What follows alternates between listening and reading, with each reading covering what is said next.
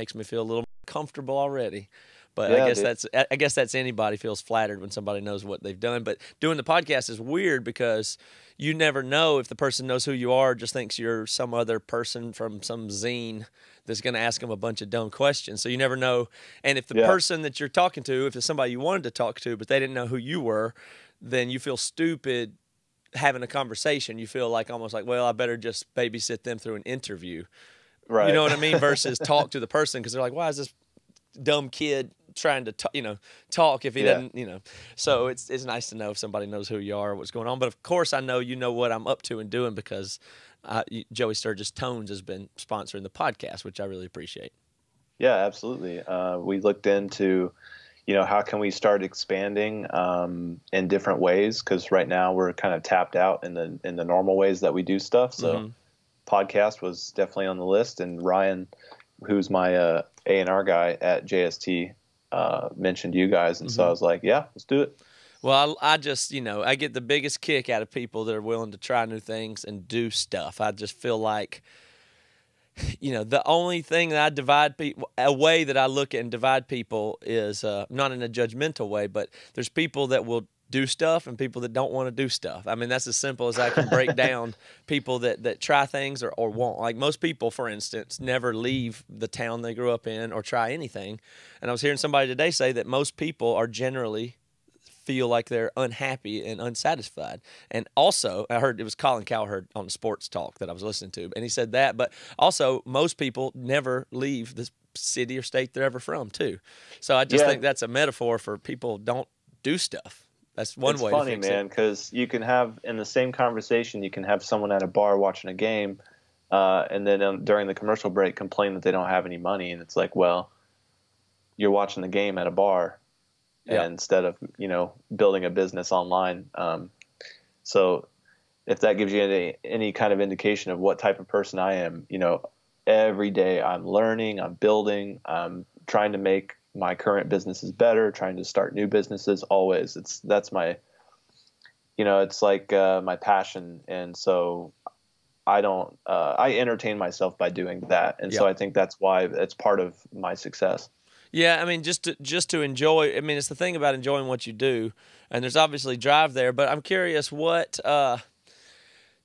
what degree would you take that? Like, there's also the stereotype of entrepreneurs and grind, and you always got to be grinding and stuff like that. And there's some degree where it goes so far on that end that I feel like, well, is grinding just the goal in itself? Because sometimes that feels like, I don't know if there's a work-life balance there or kind of stuff like that. How do you think of that as trying to balance versus just always be working?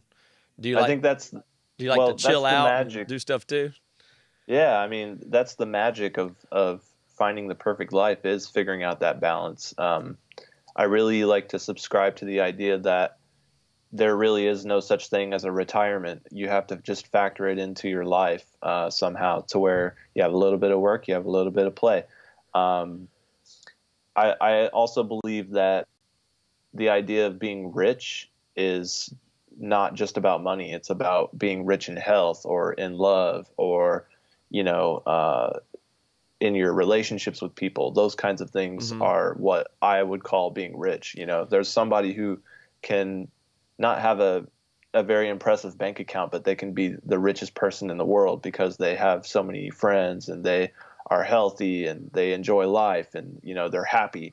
And I think happiness also is a choice. And so for people who are unhappy, it's like you're choosing to be that way. All you need to do is make a choice and make a change, more importantly, in your life in order to start being happy if you're unhappy. Yeah, I think there's some times and some people where certainly they've got a set of circumstances that it might not be easy to overcome or make choices. But for the most part, I think that's true. What is it for you that you do outside of work, though? What are the other things you care about? I love boating. I'm often in the sea whenever I can afford it and whenever I can go.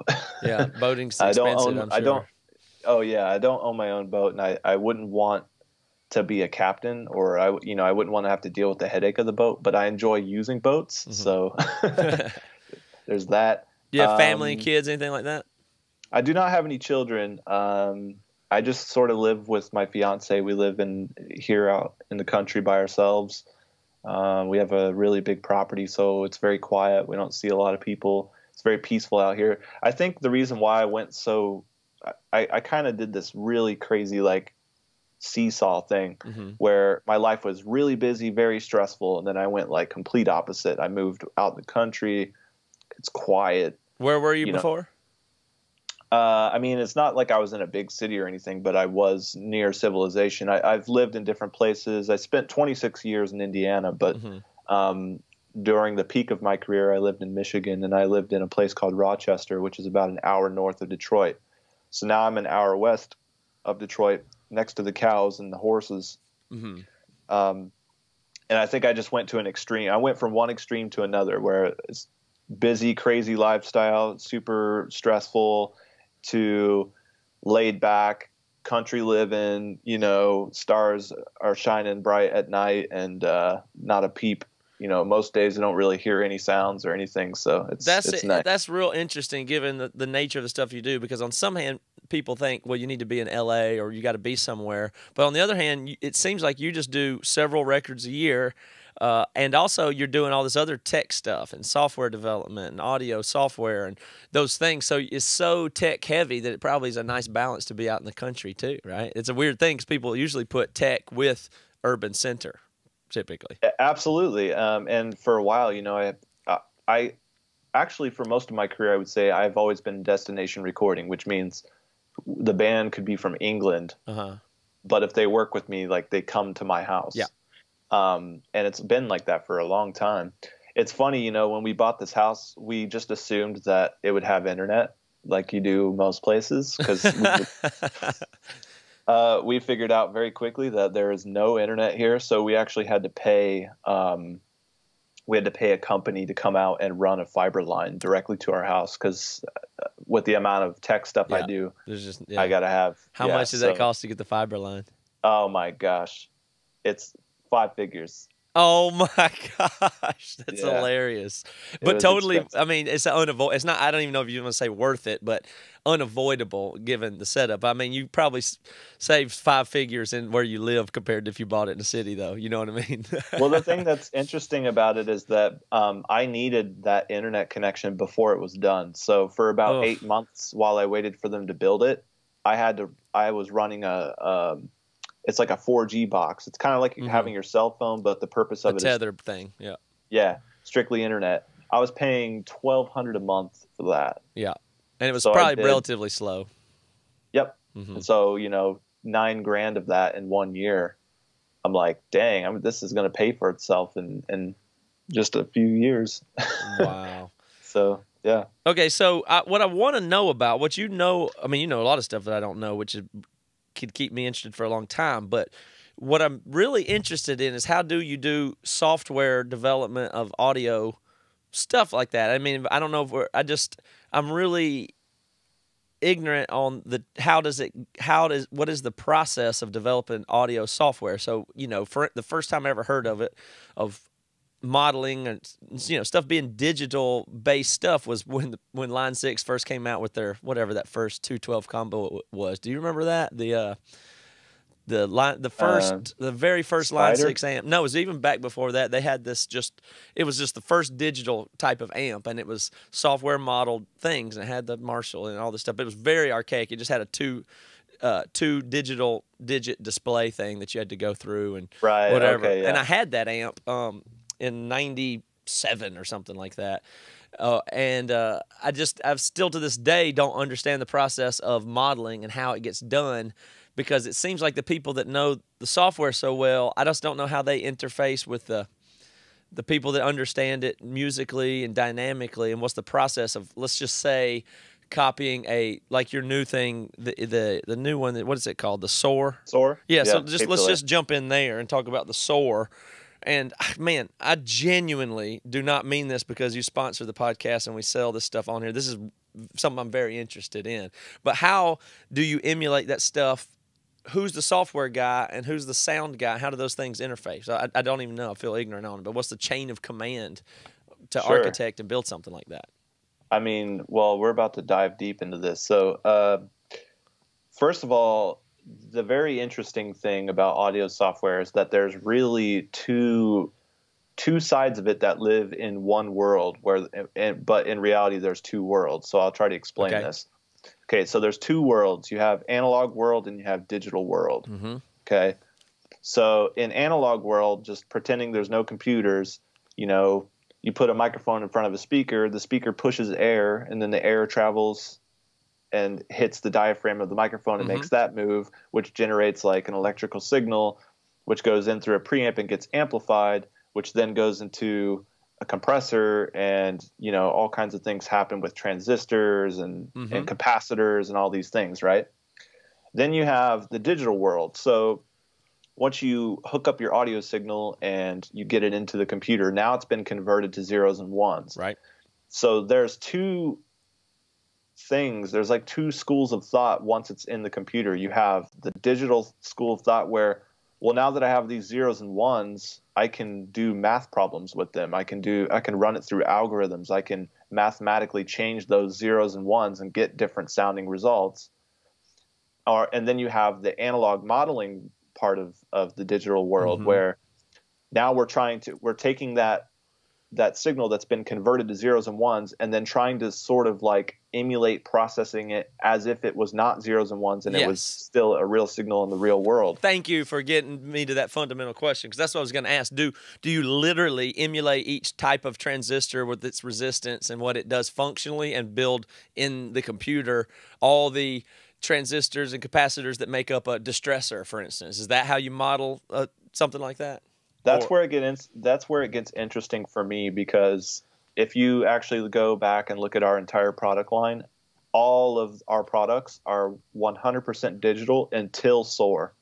Okay. So none of the products before SOAR they're not trying to emulate transistors. They're not trying to emulate capacitors, anything like that. It's all 100% math. Okay. And actually that's how some of the plugins run so efficiently.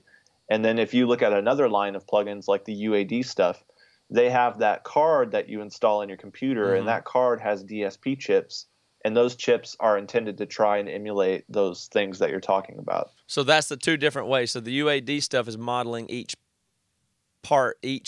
component of the original thing. As much as they can get away with. Now they do simplify when it makes sense. It's a trade, it's a balance always. It's like we can model every single little solder point of this compressor, but then it'll be the only plugin you can run on your computer. Oh, because it's so much math that would have to go in to support that. The processing and computational thing gets out of hand when you do that. And what they do is they will go in and analyze something and say, well, do we really want to spend 50% CPU power to change the sound by 0.3%? Maybe not. So I think the design of some of these more analog accurate modeling things is just a balance of figuring out where's the 80-20, like what is the most responsible thing for changing the sound. And for us, it's kind of the same thing. I mean, we're trying to make our stuff the most efficient. We're also trying to do our designs from an 80-20 perspective, where it's like, like for example, our ToneForge line, where we give you the chain pre-configured, so you can't mess it up. If we made it to where you can like put the pedal over here and then you can move the speaker around and then you can change all the stuff in your tone, it kind of takes away from being able to make a good tone, because you have too many choices and you can make bad choices. That's true. So that's been our big approach to our plugins, is that we want to make it to where you can't really make bad choices. You can only make good ones. And that does limit them sometimes, but that's okay. I mean, that's our niche. No, that's okay, and it's more of a forward-thinking way to look at it, because there's something fundamentally weird about what we're doing now, because there's guys like me who grew up and learned engineering at the tail end of the analog era as digital was coming on the scene. And I'm not some tape cutter. I haven't been splicing 2-inch tape or anything. I mean, I've done a very limited amount, but still, most things were analog as I learned recording. And so even just 4-track recording on a Tascam in the 90s for me is still the fundamental way I think about it. And I think about consoles, and I think about signal flow and processing in that way.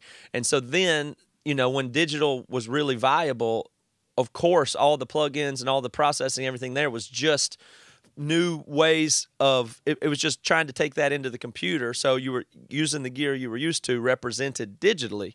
But that's obviously not true or necessary, and it's very limiting when you think about people who grown up with all recording being on computers and digital anyway. It almost seems goofy to go back and try to emulate gear that is not. We just don't even need to do that, and so it can be confusing, and I think we're still a long way off from probably where we're headed with that stuff. But there's really no reason to have the gear emulated going forward. It's just whatever we can come up with mathematically, and new formats of processing and stuff that doesn't even look familiar to an old guy would be obviously the way to go in the future.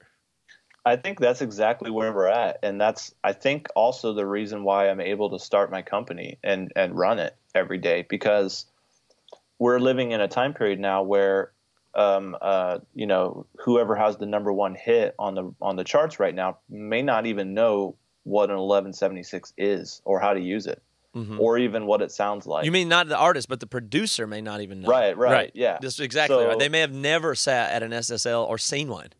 Yeah. For instance. So how amazing is that? And so that raises the question, what kind of product should we be making? And my argument always goes back to this. What is the goal at the end of music? And it's either to connect or to entertain, I think.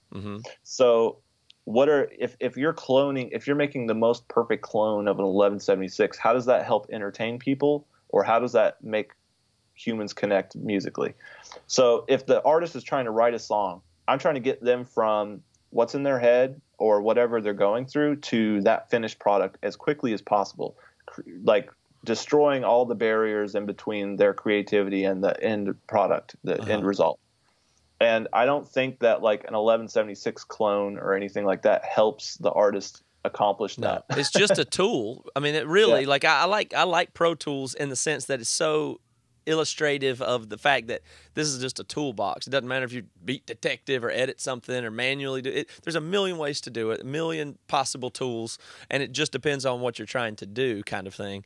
And so that's the same way it is with an 1176 compressor. It's just like, it's a great tool if you're very familiar with the settings and the attack, and you know when the release is, and you're comfortable with it, and you have a clone of that or a real one. Great. I mean, I happen to know that one a little bit, so I'm comfortable with it. Like, I'll pull it up before I pull up something I don't know. But I understand this unknown new compressor that has weirder knobs or sliders that, it's just not as familiar, or maybe it doesn't give me as much control. It may do the same thing. I just don't know it yet. But that's because I'm an old guy. So that I'm in the wrong on that, probably. It's not. I can't swear by some original 1176 or even an emulation of that. It's not necessarily any better. Yeah, and I think the interesting thing now is that, I hate to drop this word, but millennials or whatever. That's okay. They don't. You're one of them, aren't you? I guess maybe you could consider You're one me of the a oldest ones of them, maybe. When they sit down, they don't care. That's a good thing. Yeah, that's a good thing. That's what I'm saying. No reason to hold on to. The kids these days, they wouldn't know how to write automation on a console. If it doesn't matter. Yeah, and I think that's the beautiful thing, that the internet has allowed everything to sort of live in the same space and compete with each other. So you can put Joey Sturgis Tones, which is a creative plugin company, right next to somebody who's trying to give you an SSL inside of your laptop. And we live in the same space, but we do different things, and I think it's cool. It's all important, obviously, but I really think that my mission is more closely to the end product, which is the song or the recording. I'm always trying to help you make a song or help you make a recording, and do it in a creative way. So is there gear that you ditch, like you just write off or renounce or don't care about? What are some of the more progressive things that you're like, yep, don't even care about that, don't even need it, I've never done a record on a console, so... Wow, that's so cool. Yeah, and I have over 100 records now, so I think that might be interesting just to see if if that would change my mind about the analog world. I do. You've never done a record on an analog console or a big one. You don't have a big console or anything. No, And never you owned could one. have one if you wanted one. It's not a matter of money. No, and I've used one just to monitor with when I was working on a project in NRG in LA, but I've never actually mixed on one or like, you know, put a kick through one and like EQ it. Right. And that's amazing. Well, actually, I did do that one time when I recorded a drum library, but not for a record. So, and the part of the drum library was I wanted to make sure that the SSL sound was on there, like as a part of the drum sound. So that's on purpose. But yeah, so for me, you know, I've always been in the box. I've always recorded multi-track, so like one guy at a time. Never really recorded the band all playing at once, except for one of the Devil Wears Prada records I did. We tracked all the bed. The initial bed was all tracked live, and then we went over top of it. But that's cool. Typically, when I do an album, I will record one guy at a time. So start with a click track, record all the riffs like throughout the whole song, real kind of sloppy, whatever, just to get like a baseline of how everything fits, and then have the drummer play over that. And I did that for a long time, and that eventually evolved into starting with all the music first and then doing the drums last, which we can talk about if you want to get into details about that later. I'm into that process. I like that way too, to do drums last. I've done that a few times, and I do like it. Especially you can modify the song so you know, as much as you want. Yeah, and it's not really fair for the drummer, because like they always complain, rightly so, that I mean almost every drummer on every recording feels like, well, I didn't even know what the song was when I had to track the drums. Yeah, they don't, and that's a valid complaint. I mean, you know, if you have the option to really understand the song after the vocals are done, because a lot of stuff happens in the studio, and you change guitar parts, and you change the form a lot of times after the drums are done, and so the drummer legitimately has a complaint like, man, I would have played that different now if I'd have known what the song was going to turn out like. And so why not give him the chance? Yeah, and I guess my sort of big picture answer to your question was that I like to let the art dictate the technology. So if the band is like a Foo Fighters type band, maybe I will go do the record on a console, you know, because their art dictates that type of capture process. Whereas, you know, most of the bands that I've worked with in my career are very technical, very precision, very detailed oriented. So everything has to be perfect. And if the shaker is a little offset from the kick drum, it doesn't sound right. And so like that takes a different approach and takes a different amount of technology to capture it properly. And that's why we record one person at a time. That's why we use computers and editing. And that's why we bypass the console, because it's a pain in the ass because the songwriter doesn't know how they want their song to go, or, you know, we want to be able to make changes. And can you imagine changing a song 20 times on a console when you have to keep recalling it and keep, you know, it's just a headache, and the workflow is slow and not adjusted to the modern requirements of labels and management and stuff like that. So I think.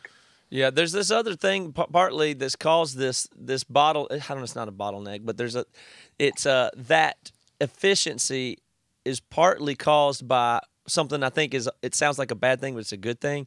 We're able to harness young musicians that are somewhat unrefined in their skills, but have something to say and have all kinds of passion and attitude and stuff that leaps through that's amazing, but they might not be as skilled as you would have traditionally needed someone to be to go record in a big analog studio to tape, for instance.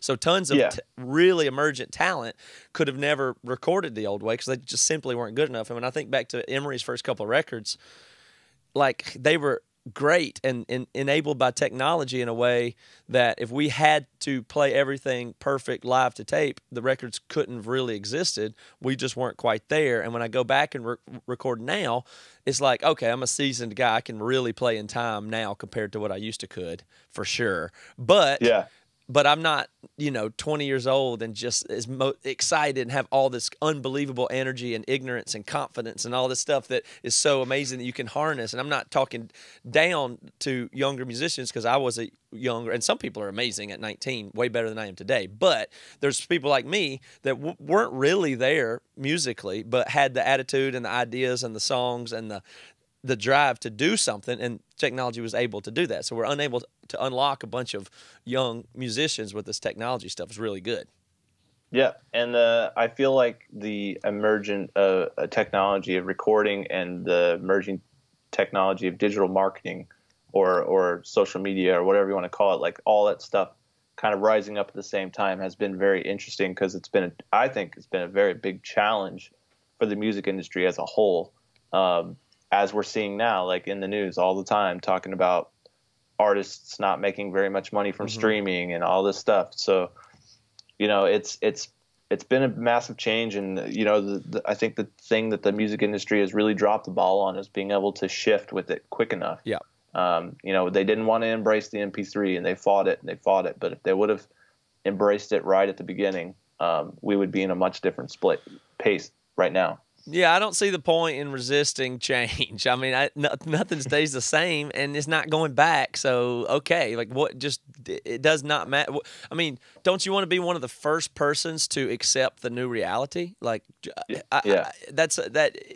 it's just, here's a new point of zero. Now, thus is born opportunity, if anything. As long as you can soberly accept what is true and be on the early side of that, then okay, so at least you have access to new opportunity where slower people or people resistant to change don't. So yes, there's things that are different and maybe harder, but there's always opportunity born in that if you are willing to accept new realities.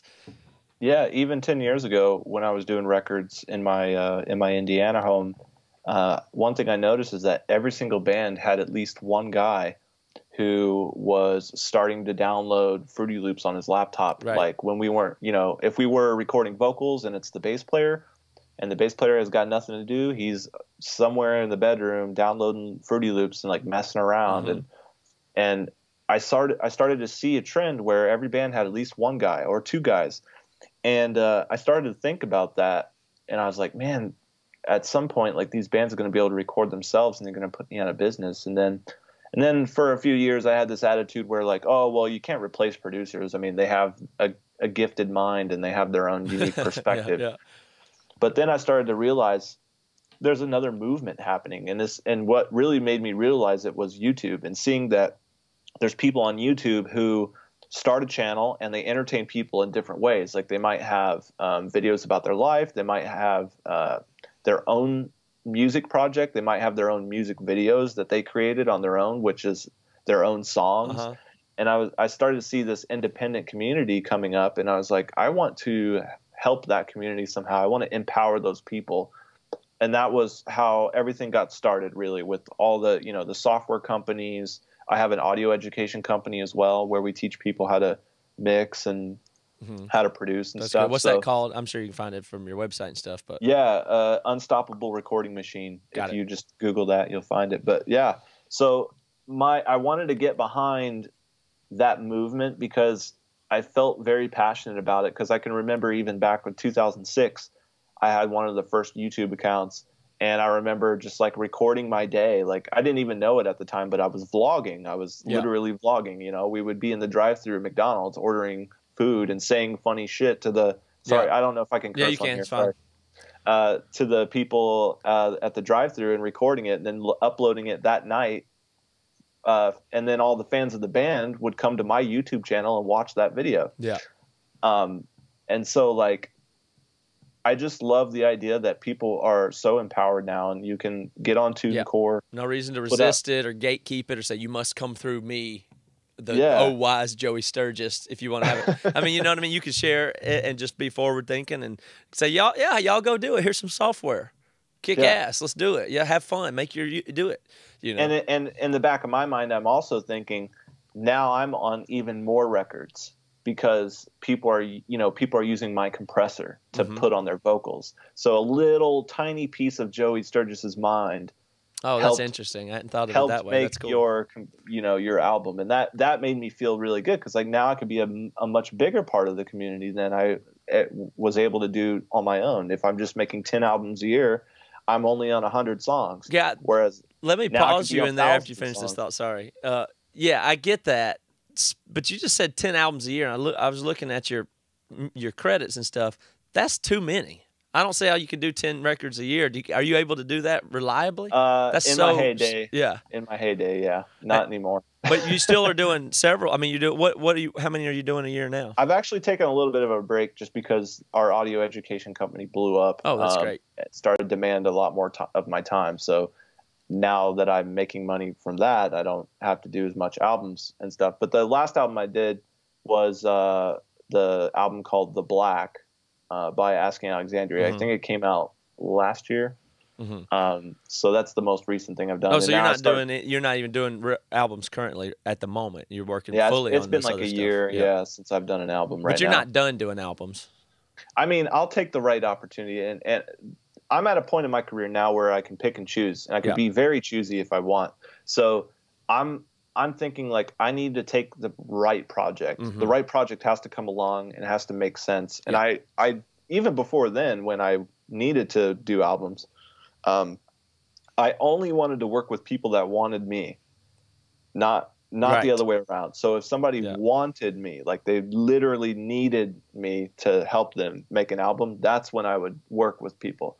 And now I'm even choosier than that. I have a lot of people that want to work with me, but I just want to make sure that I do the right project because I feel like I'm a much bigger part of the industry because I'm helping all these people learn how to mix and record and B, I'm putting a lot of time into that. I think I'm going to get more gratification from helping to make the next Joey Sturgis than I am to continue being Joey Sturgis, if that makes sense. No, it does. It does. And I imagine you'll continue to still do records what you want. But that is a huge problem when you get into recording, especially. I mean, it's almost the biggest barrier possible, and it's the reason I didn't really pursue a career in producing and engineering outside of what I had already done because although I had plenty of opportunity, it seemed like the opportunities would be, I mean, it's like I was looking at it going, okay, so labels will send me their new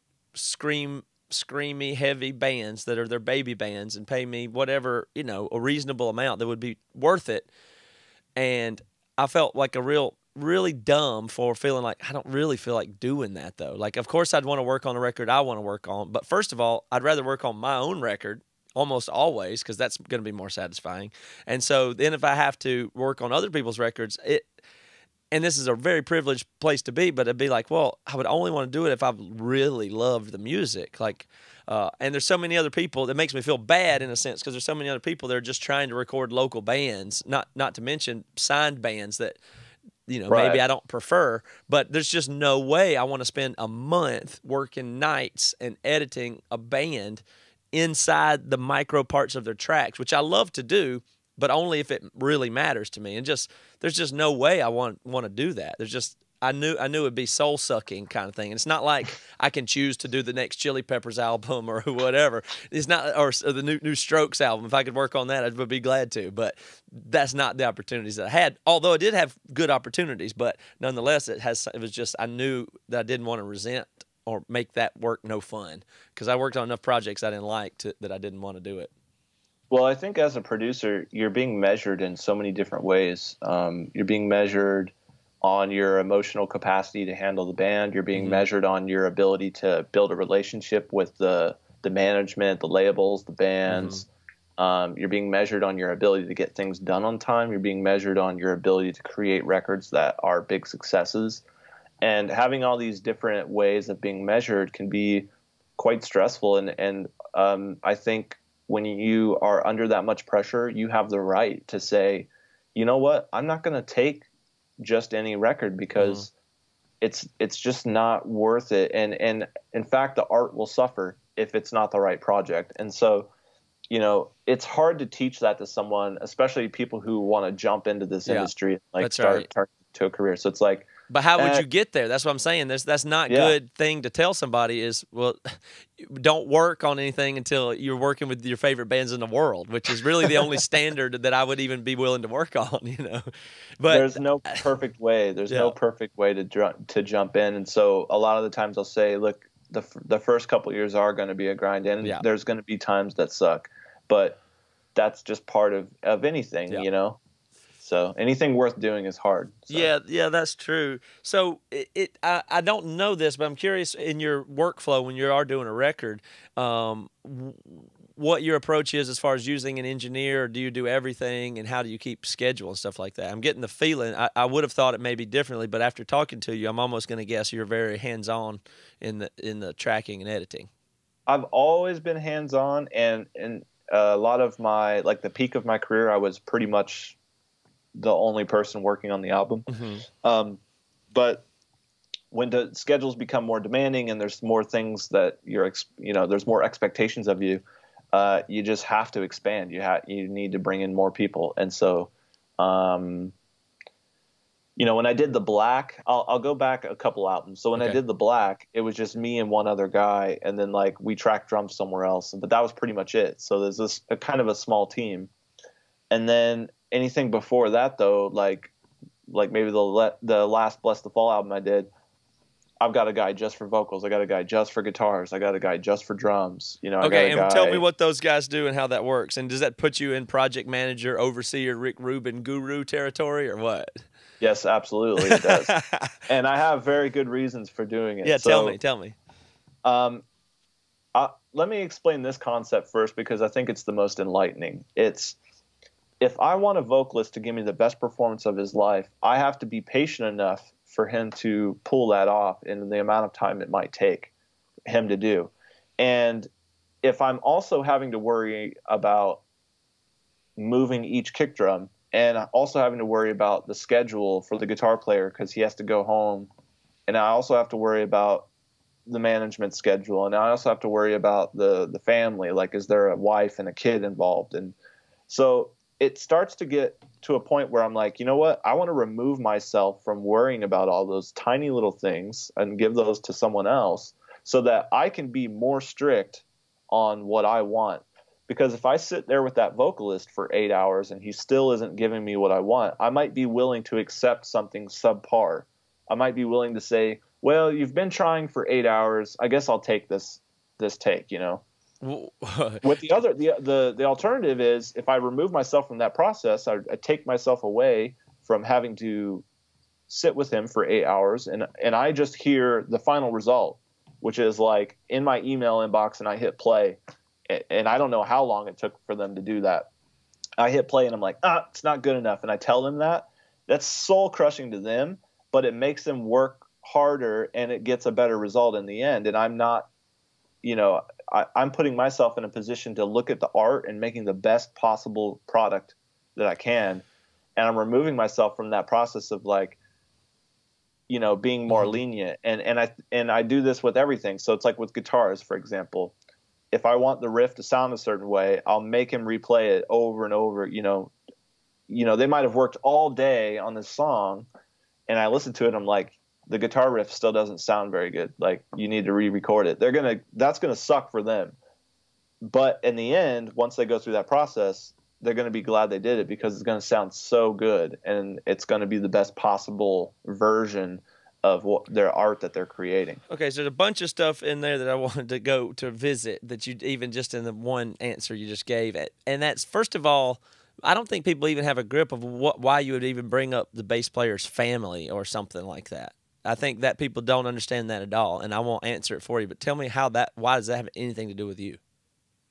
Okay, well, let's pretend that we're recording a band and the vocalist has a family. He's got a wife and a daughter. Mm-hmm. If I do the vocals last and he's at the studio day one, I'm keeping him from his family for the whole month or 2 months or however long it is. And it's like, he might want to go home. So I've got to make a schedule that supports his family, because ultimately I'm asking this person to perform for me, right? I want them to make a performance for the recording. So if he is pissed off because he can't see his family, do you think he's going to give me a good performance? Yeah, or in a hurry to get home, like, let's knock this out. I've been sitting here. Yeah. Exactly. Or you decide, okay, we'll show up the last week, but then he comes in and he's missed everything else. I mean, that could be, and you have to analyze what is this personality like? Does he need to be around his family? Is he thriving being away from them? Is it okay for them to come to the studio and hang around? Exactly. And it's not a matter of fact thing. It's completely dynamic.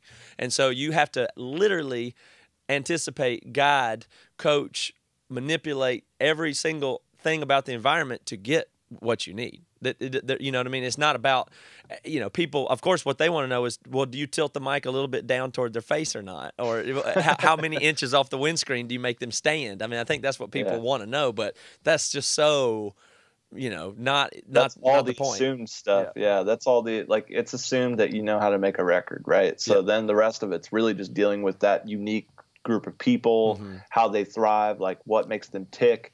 Does even things like, I even notice like when I have certain groups, so like maybe the drummer and the bass player like don't really like each other that much. Yep.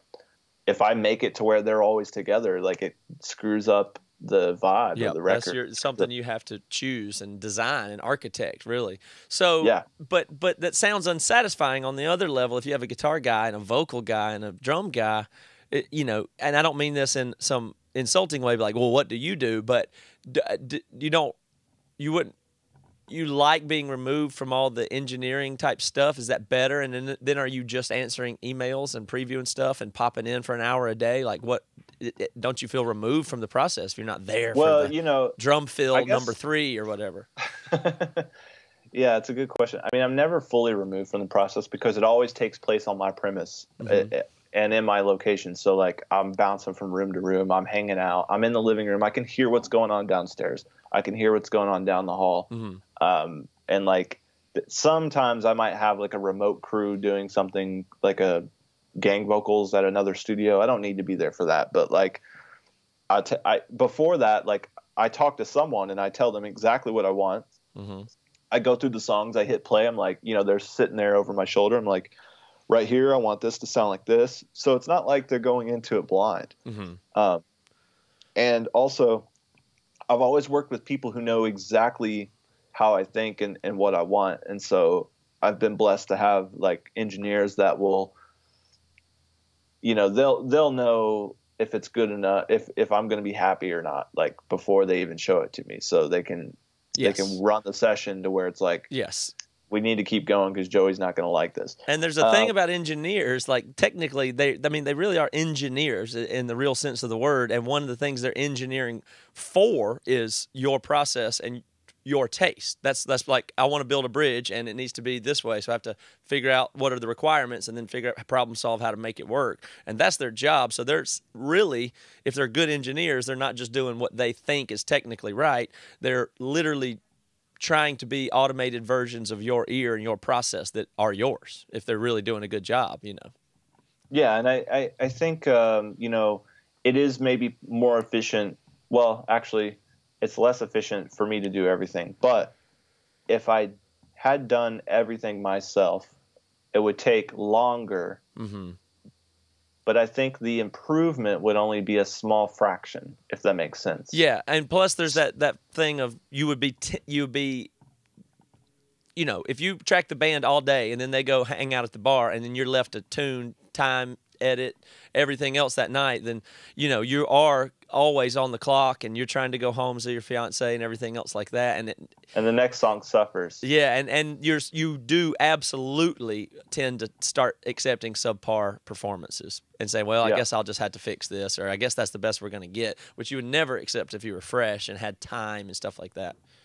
So yeah, and that's the point that I'm trying to make, is that you delegate when it's good for the artist. And I figured that out with my own inner reflection, am I really going to want to sit here? Am I going to be at my top peak creativity if I'm sitting here listening to a guy try to play this riff over and over again? And once I started to figure that out and remove myself and from that process, I started to make more creative records, and also I think better accomplish the goal of the artist. Yeah. And I see that it's true. And I've had a tension with that fundamentally. Like I've always had the opposite instinct, which is, well, who does that fucking guy? What does he do? To cut him out and just hire the engineer or whatever. But that's not better, and I don't prefer that to this day. But I still have a problem just because I like to record myself too. But I like to do everything. But then there's no way I just cannot do it. Well, to the argument that like why not just use the engineer? As soon as you throw him some material and the producer's no longer there to tell him what to do with that material, he's gonna go like this. Yeah, right. You know. Yeah, so that's a bad feeling if you're ever with somebody and they're tracking you and it's just you and you're so insecure. Like you've tried to write this part, you've got this part, you've played it, what you think is pretty good, but you're just trying to survive. And you look at him and he says, "Was that good?" Yeah. You know, and you don't want that. You want somebody very strong and confident that knows that it was good or it wasn't good or exactly what to fix. You know, you don't want somebody that says, "I recorded it good. Did you play it good? How did you feel about that?" That's not what you want to hear after a take. Exactly. Yeah. I'm sorry. The worst one is this. The worst one is when I'm playing something. I've had this before. I'm tracking something and I'm like, gosh, this is sucking. It's not there yet. It's, I'm hearing all these problems myself. And I look over and the engineer's got it kind of cranked up loud and he's sitting back in his chair, like nodding his head, like digging it. I'm like, you just think this is awesome. Like, and inevitably, because he's like, killer, man. Like, but I know it's not good enough. And he's not even like, he's just nodding along, like in the moment, like not even, I don't think paying attention to not even aware of like 10% of the problems. Right. Yeah. That's the worst. Yeah. Go ahead. I definitely connect with you there, man.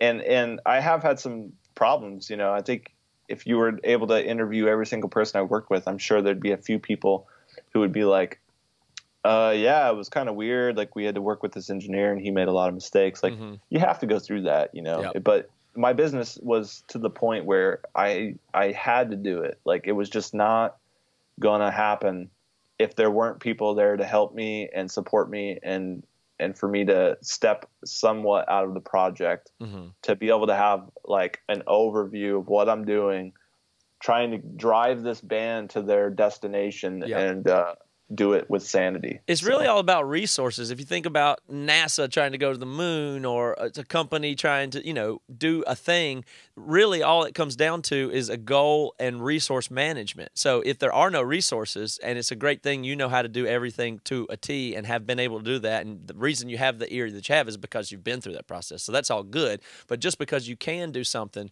it might be severely at some level, it becomes severely irresponsible use of resources and efficiency. It's just not. It's just the wrong choice. It's like some giant company that wouldn't borrow money because it's against their principle. So they need everything bootstrapped in cash before they could buy their next building. That's silly. It's irresponsible use of resources at some point.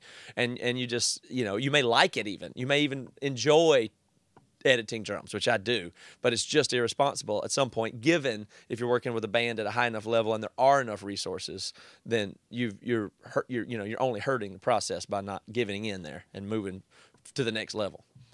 And you're dealing with an ancient industry where, people are set in their ways and they, a lot of times I discovered like labels don't know how albums get made. Like they have no clue. They don't know what auto-tune is. I mean, a lot of people know what auto-tune is now because it was just such a big deal in the media, but like what is really happening, they don't know. And so when I started to add more people into the mix and like remove myself, like I've got people calling me saying like, hey, the band just told me or the band just texted me and said that you're not even at the studio today. Like what's the deal? It's you don't understand what's going on. I know exactly what you mean. And I've been guilty. I've been that guy in that band too, feeling like the producer's just ducking out and I'm sitting here with this dopey engineer that I'm better than. And that's a bad feeling if that is the case. And that can happen. And I'm not saying there's justification for that. I mean, if that's what's happening, then you need a better engineer in that room for sure. But I knew what I was doing. I was on top of it, but conveying that to people is very challenging, and it took a good year for people to kind of understand the transformation I was making and what I was going through and what the result of that was, because it took you make one bad record and then you make a good record, but it hasn't been out for very long. And then you do another 2 records, but those are still in waiting. And so like you might be completely transformed in those 6 months, but nobody knows about it because like the songs aren't out, or, the band broke up, or, so it's like trying to explain this completely new idea that to you feels old, but to every single person you work with, it's like a new thing every single time. And so that was sort of like the last few years of my process, but I was able to kind of get people on the same page and have them be cool with it and understand really how it was benefiting them. So I was grateful for that. How do you handle staff and employees? I mean, if you're doing this stuff and software company and stuff like that, how does that look, especially living where you live? Do you have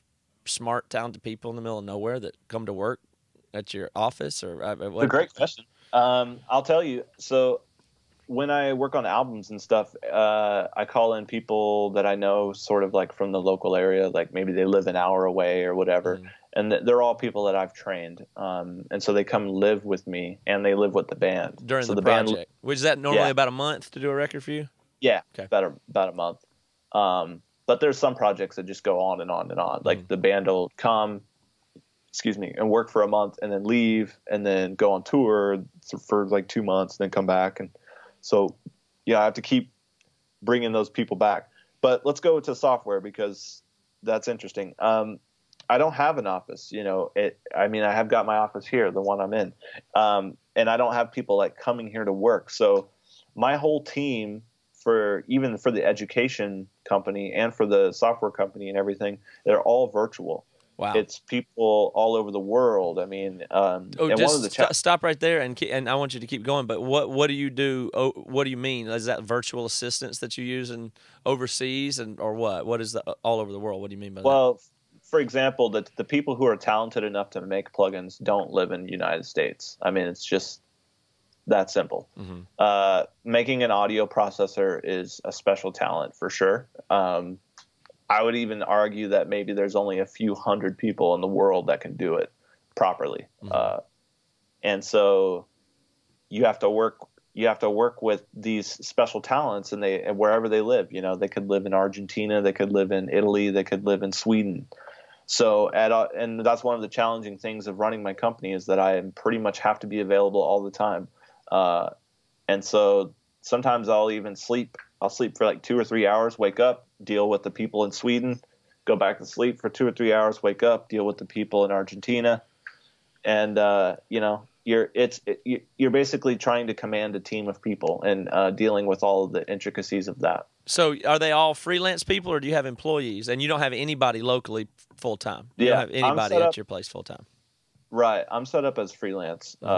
Everyone that works is for freelance. We actually don't have. I'm the employee. I'm the number one employee, to be legally technical. But I'm very lean.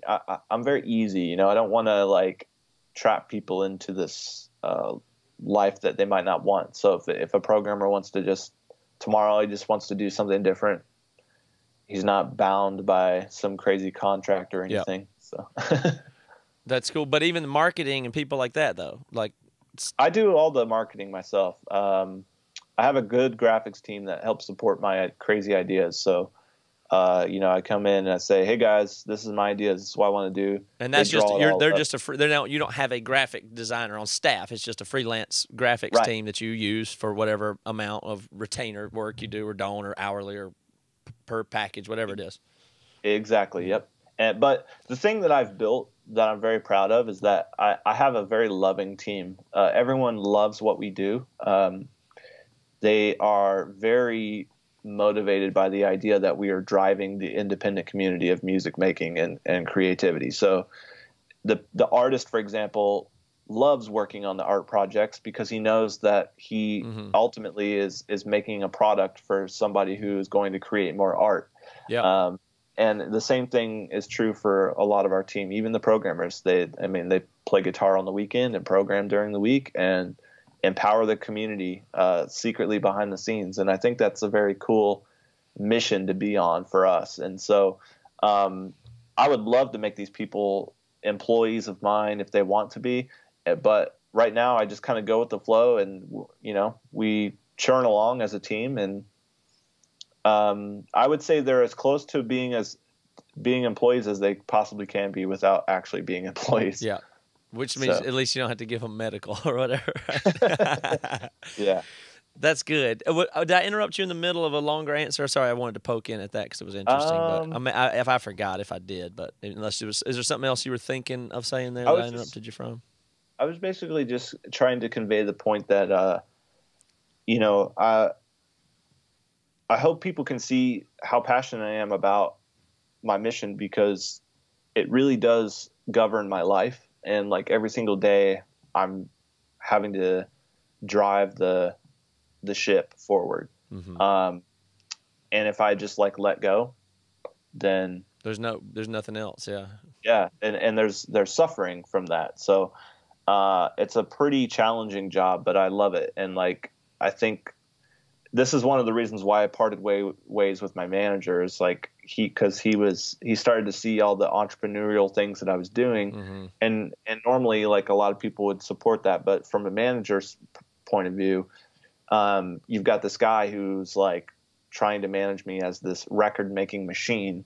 Yeah. And here I am like, doing speeches on stages and stuff. So like, it's like, what is this? Yeah. And so we mutually parted ways, and there's no hard feelings there. We're very good friends, and we still work together in some capacities, but like, I just made a shift, a huge pivot from being this servant, working with artists, being the servant to the artists.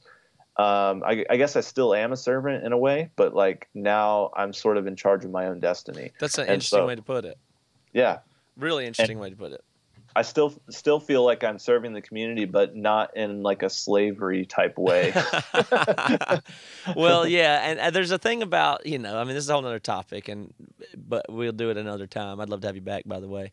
But the managers and these other people, they're good, and some of them are just amazing and great at what they do, but it's a very certain thing that they do.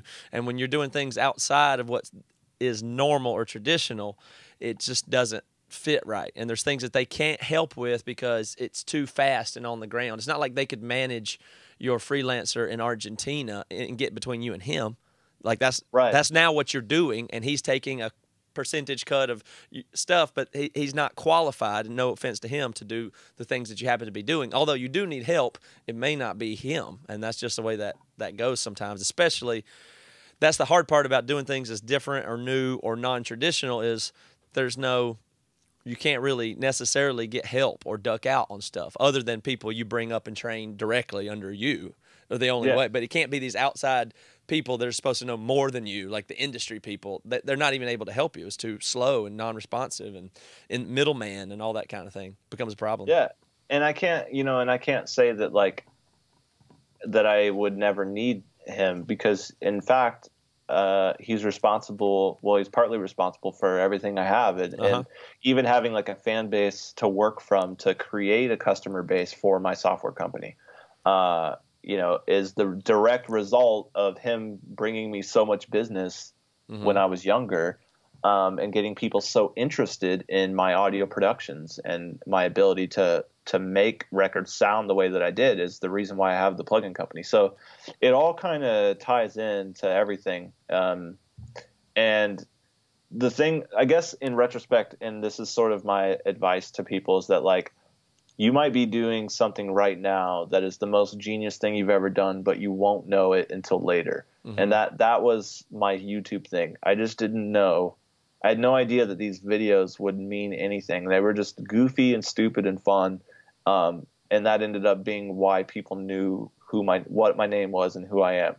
And so now the name Joey Sturgis carries weight because of all those stupid videos and like being of in the spotlight of like what the band was doing at the time, and writing, I guess, somewhat writing the coattails of the band. And so, you might not always know what's contributing to your future later. But, well, I'll tell you one thing. One way to put that is you got to give yourself a chance. You have to be doing something like, I do a lot of different things, and I never know what's going to be good or not good. But as long as I'm enjoying it and doing different things, then there'll be something that will work probably, and you won't know what that thing is at the time. But if you're not doing anything, then you don't have opportunity, and all you can ask for is opportunity. But the good thing about it is often you can create it, or at least give something a chance. You know, if you don't make anything, if you don't do anything, then of course nobody's going to call you. You know? Yeah, That's one of the things. The craziest thing about music is people go, I sing at church and I'm really talented, and I suppose an A&R guy is going to call me with an arena tour soon. That's not true.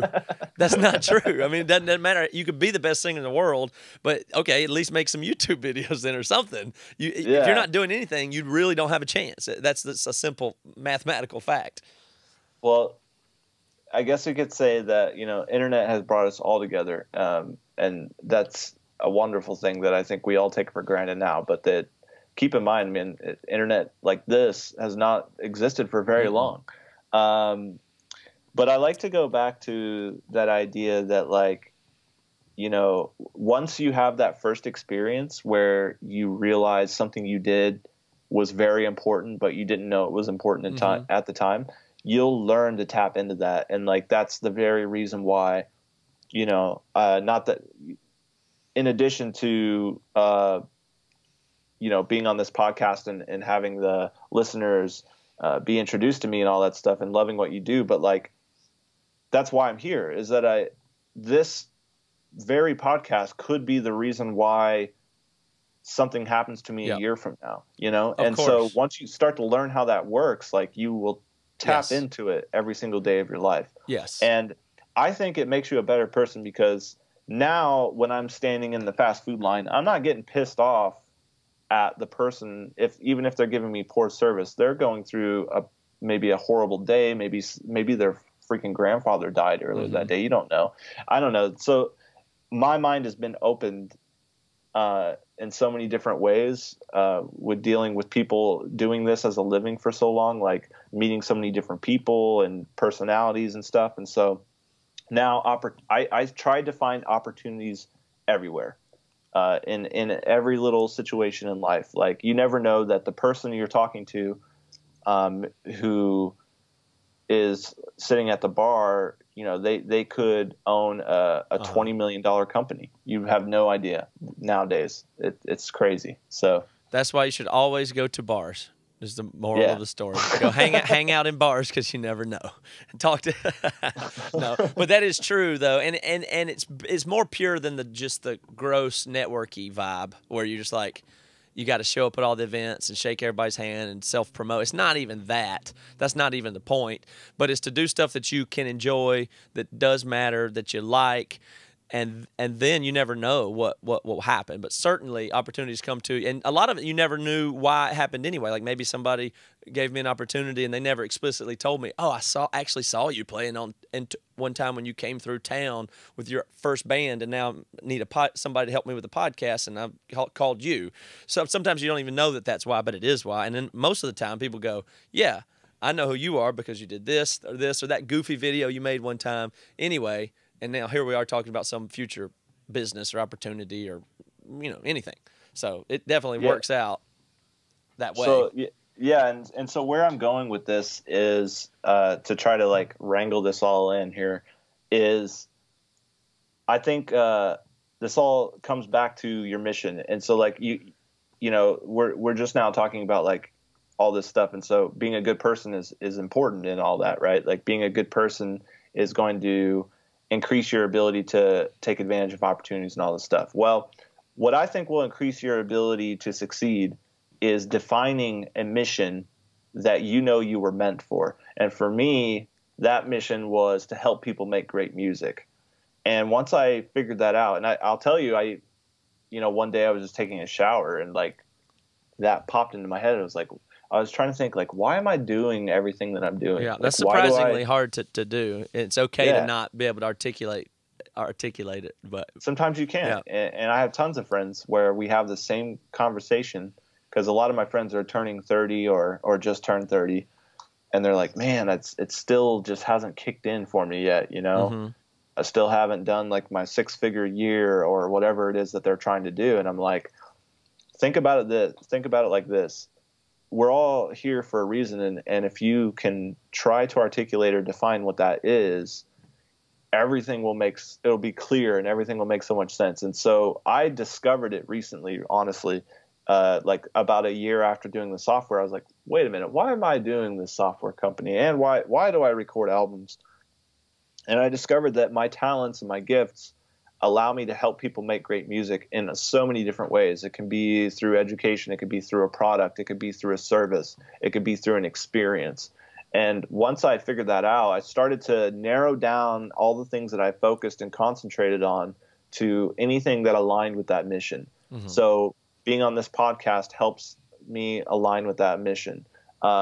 Making a tape delay plugin helps me align with that mission. And so what is something that doesn't, that you go, so I'm not doing that? Well, I've had people say, hey, I've got this idea for like an insurance company. You want to help me do that? And I'd just be like, nope, because that doesn't help me. Doesn't help me with my main mission. Now, I don't think that every person can only have one mission, because I am very, very interested. I have a whiteboard right next to me. I like to look at it. I'm very interested in marketing. So I have all kinds of marketing ideas on this whiteboard. Mm-hmm. And so at some point, part of my mission is going to be that. But right now, I've defined it to that one sentence, and I analyze everything and say, does it really align with that? Yeah. Yes. And I think that your listeners, if they can start to think about that and discover that for themselves, it will unlock extreme growth, yes, extreme success. Or at least a trajectory or something interesting, because sadly, a lot of people are like, well, my objective is to get money so that I can, I guess, go on vacation or work less. You know, that's a bad loop. That's where you're at the bottom. You're at the very novice point of thinking. Yeah. Because what if you could just eliminate money altogether? Then what? What do you want? Easy to say, rich guy. They would say that, but that's not. They don't. I think they don't understand when you say that. And I understand there's people that just don't have. I mean, all they can do is get off work and they're a single mom and this and that, or whatever. And so forget starting a software company or night classes. I don't know if you could even do that. I get that, but if you have any time or freedom or anything, then you just need to. I mean, it is maybe like, what did you say? It's you didn't say it was immature thinking. It's novice. Novice. Yeah. So that doesn't even mean if you don't have or can't articulate what you want to do, that you can't grow into being able to do that at least. But that, the biggest thing I learned was, if you can change people's lives, then you'll get something in return, and that might not always be money. Sometimes it's money, sometimes it's love, sometimes it's friendship, sometimes it's happiness. I don't know. You need to be focused on changing people's lives somehow. That's funny to hear. You sound like a Silicon Valley guy sitting up in the middle of Michigan that does punk rock music. It's so funny. Yeah, I mean, I'm making it easier for people to make awesome music, which is making it easier for them to achieve their dreams. And so I'm changing people's lives, and I'm being paid because of that. And so, like, rather than me saying, well, I want a bunch of money, what I actually want is to influence and change as many lives as possible, because then the money will follow. And I'm not doing it because I know the money will follow. I'm doing it because that's what I'm talented and gifted at, and that's part of my mission. Mm-hmm. So think of it like that. Yeah, I think that is great. And I appreciate all your time today. I know we went over. Last thing I want to ask you, just real simple, dummy interview question, but is there, given the future of technology and music and stuff like that, not in the computer, is there a piece of gear that you do love or wouldn't be without that's physical? Ooh, or just what's your favorite? You could say a 57 is a fine answer if that's the case, but doesn't have to be anything fancy. Yeah. That's good. You can have no answer. That's a completely good answer too. I would probably say, like, on the audio nerd side of me, mm-hmm. I would say I really love my speakers. So the Adam A7Xs, mm-hmm. Your studio monitors. Yeah, I love those, and I would be kind of lost without them. I could mix a record on another pair of speakers, but like, I know these ones really well. But if I had to, I just want to give you interesting answers. So if I had to pick something that wasn't tangible, I would say awareness. If you're in the room and you can sort of tell that somebody's mad or that they're not creative or that they don't want to do this song right now or whatever it is, like that awareness is what I think is part of the secret of being a really good producer. So I think I'm so fortunate to have the awareness that I have. I can just tell. Yeah, that's good. Like, it's weird. I know when there's drama going down on the internet without like looking. Mm-hmm. I just know that like somebody's being yelled at right now. It's like I can feel it, you know? No, that's good. And that the good producers I've been around have that for sure, have that skill. And you know, people go to whatever recording school, they're not learning anything like that. But that's the You know stuff to why pay I say attention to. that? I want to clarify. The reason why I say awareness is because sometimes there's times where like I didn't hear something, but somebody else did. But I was aware of the fact that they did, and they didn't say anything. Like we could both be in the room. Oh, that's really cool. Yeah, it's interesting. And I could be listening, and I'm like, that sounds pretty good to me, but I could tell that I could feel this thing from them, and I'm like, it's not good enough for them. No, I talk about that a lot, and it's the thing where you sit there and you mix something, and you think this is great, and you've spent 6 hours on whatever you're doing, and then you go to show it to other people, and they don't say anything or do anything, but you hear it totally different, and you notice that. You're like, oh crap! You're now aware of that person's consciousness and tapped into it, and now you have this empathetic way of saying, I bet he hears that funny, but it didn't bother me before, but it's bothering me now, even almost without looking at his facial expressions. Yes. But especially when, like, you know, they're sitting there listening and their brow furrows or they lean in, you're like, oh shit, I'm totally hearing that, and they may or may not be hearing it, but I really think there is a phenomenon there that if you can tune into it and it has something to do with humans being built to co-create stuff, like work together, and there's something there's more there when there's more people to reflect back off of. It's totally different. So that is definitely a real phenomenon. Yeah, give me my speakers and my awareness. Yeah, that's all. I like that, Joey. That's really good. Thank you for your time today. This has been tremendously interesting, and like I said, I'd love to have you back another time. And, sure, I hope everybody will check out your software. I've been talking about it a lot, and hopefully that's working, and people will see what you're up to and doing, whether that be your speaking, your software, recording, whatever it is. But Joey Sturgis tones.com is where to begin, at least. Yeah, check it out, man. And you know, if you like some of my stories or you want to learn more about my past, there's a lot of interviews out there, not to discredit yours at all, but no problem. Just type in Joey Sturgis on Google. I mean, there's tons of fun stuff on there. But yeah, I accept your invitation. I'd love to be back. And we'll come up with some more, even more narrow, in-depth certain topics and stick to them. But this has been, I think, in depth in some ways, but still relatively broad. So there's more we could focus in on, even more detail at another time. So I got 10 episodes for you. Oh, good. I like it. All right. Thank you, Joey. I'll talk to you soon. Okay, guys. Thank you.